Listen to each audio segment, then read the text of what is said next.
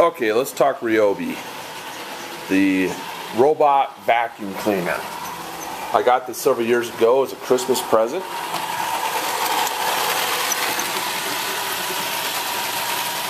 As you can see, it's getting under the kitchen table right now.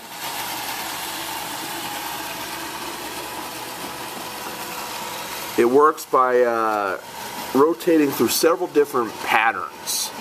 It's not really a memory system. I guess some of the more expensive Ryobis actually do memory or work with sensors or all that kind of stuff. This one just bounces around in particular patterns. The good news is the patterns are well thought out enough that they actually do cover the whole floor plan. It stops at stairs. It can tell when it's on stairs so it won't roll down them. I find that the suction on the Ryobi is actually very good. It pulls up most debris off the floor. It covers the whole floor plan. I find though that the battery tends to lack sometimes. The battery only lasts about an hour, maybe 2 hours if you have a new one, which is fine. Just leave it in any like 500 square foot area and let it just start vacuuming.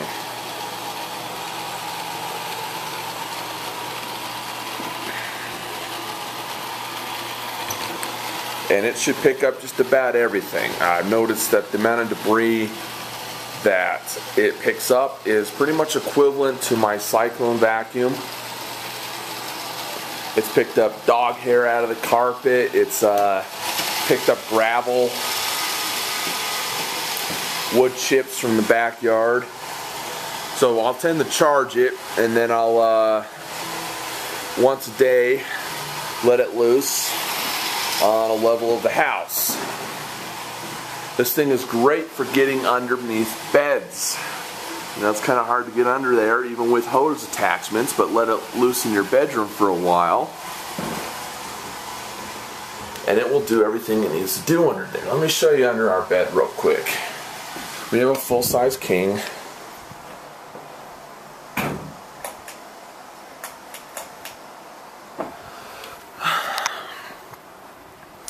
And it's kind of hard to get the light right in here, but it's really hard to get under there.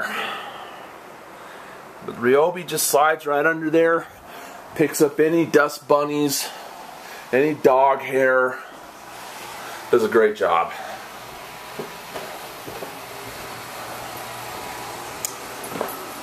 Sometimes it gets caught on slightly high surfaces, such as I have this kitchen rug right here that it can get caught up on.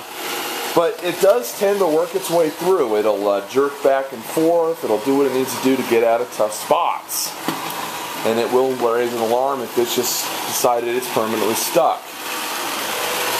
That red light means the battery's just about dead. Green means fully charged. Yellow means it's cleaning. Alright, so let's look how to get into this thing. Press a button right here. Pulls out. That's all the debris it got out of my carpet today. Very simple. Let's empty it.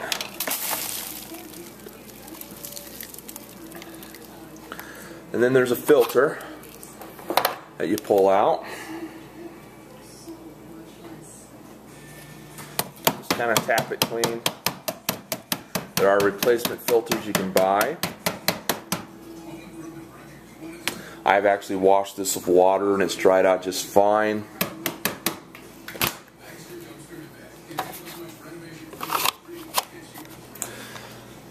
A few of my parts need to get replaced soon. I think the battery, since it only lasts an hour, is getting a little low. There are options on Amazon.com. There's the battery, on the underneath stuff, the agitator.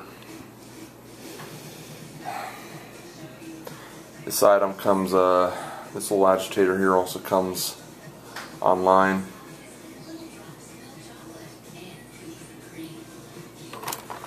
I would definitely recommend buying a Ryobi if you don't have much time for anything else. I think it does a great job and it works. However, break out your regular vacuum cleaner for your individual stairs. Thank you.